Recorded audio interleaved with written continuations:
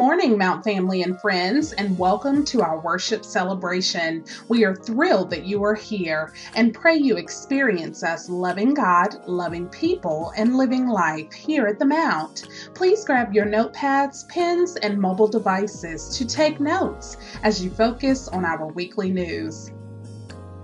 Life School is every Sunday morning at 9:30 a.m. and Life Application is every Wednesday at 7 p.m. In these settings, the Word of God is fed to a small group, which allows open dialogue and discussion. So if you missed this morning's group, join us for Life Application this Wednesday at 7 p.m. to refresh your faith with clarity, connection, and more of Christ. See you there.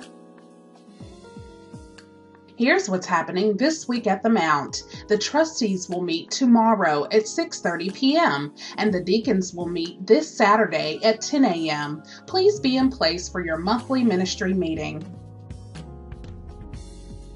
Here's what's happening next week at the Mount. One Sunday out of the year, we honor our pastor and first family to show our appreciation for the many sacrifices, hard work, and much love they've put into our ministry. You are all invited to join us next Sunday, May 1st, for Pastor A.T. Pearson's 6th pastoral anniversary celebration. The guest speaker will be Minister Tangela Hinton of Tabernacle Baptist Church, and dinner will be served immediately after morning service. This man of God feeds us the word weekly and to some of us daily, so please make sure to sacrifice this one day to come show your love and gratitude. Invite your family and friends and spread the word of our 6th pastoral anniversary celebration next Sunday, May 1st at 11 a.m.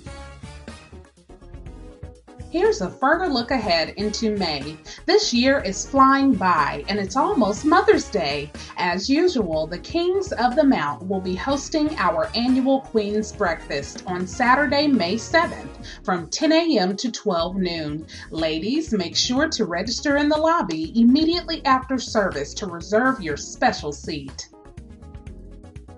We are requesting prayer for the following people who are sick and shut in. Please remember these names as you go to God in prayer daily. Also, if you have a prayer request or know of any member that's sick and shut in, please see a deacon or visit the information table today.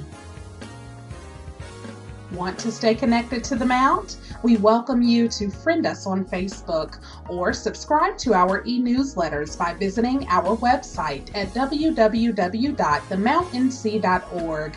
Thank you so much for worshiping with us today as this concludes our weekly news.